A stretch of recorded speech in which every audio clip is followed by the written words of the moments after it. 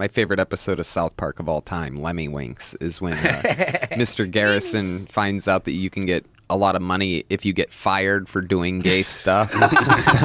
so he keeps trying to outdo himself and be gayer and gayer, and the people keep talking about how brave he is, and then finally he brings in Mr. Slave, and he shoves a gerbil up Mr. Slave's ass, and the whole episode turns into this adventure of the gerbil because the rectum closed. Yes. The gerbil has to make his way all the way through the mouth. Oh my God, I saw that. Dude, this came out when I was a senior in high school and just started smoking marijuana. Like, I just started smoking weed, and 2 weeks later, this episode came out. Dude. And Oh my God, I forgot how good this episode is. was dead.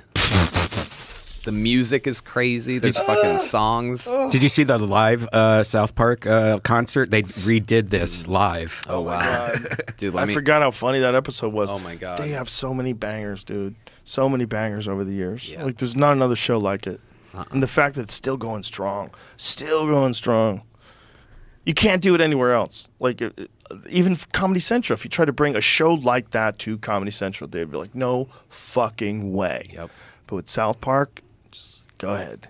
It is the 800-pound gorilla of cable TV.